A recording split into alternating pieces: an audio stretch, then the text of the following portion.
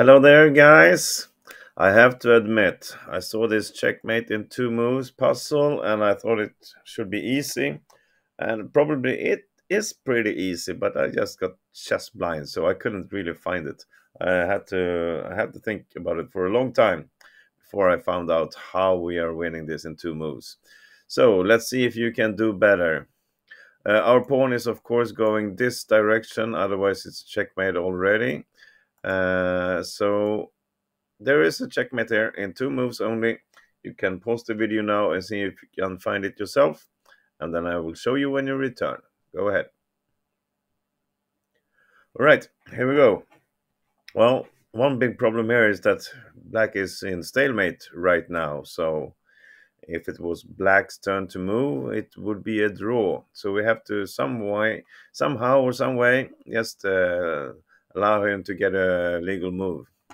But just sacrificing something like this doesn't get us anywhere.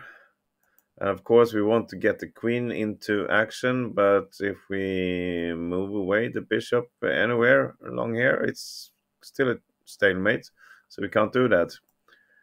Pushing the pawn, allowing black to take here is not good enough either, because there is no checkmate after this. So anyway, what is the right answer? Well, we have to move the bishop and allowing the queen to come out. And the only way we can do it is to place the bishop on a3.